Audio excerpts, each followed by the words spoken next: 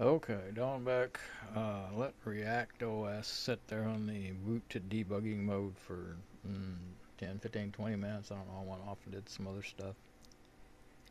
And it's really just still sitting there where it was every other time I gave up after just a minute or so.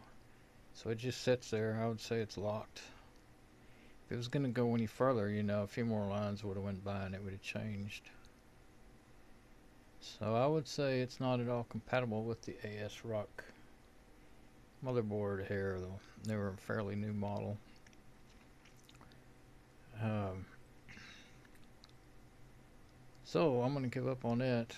Good thing about it is you can, about to cough again. Hang on.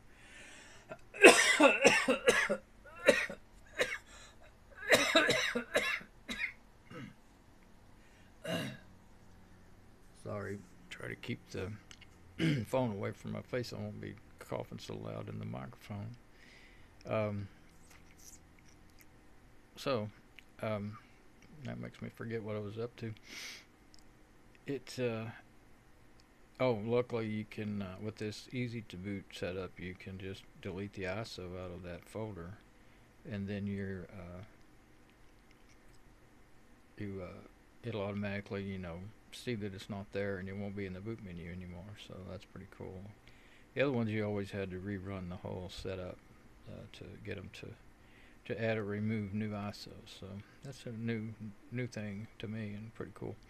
So I guess I'll just shut this one down, and I guess I'll try hiring. So should boot okay on here, I think, and see if it could run any of my virus scan executables. All right, I'll come back with that in a minute. All right, bye.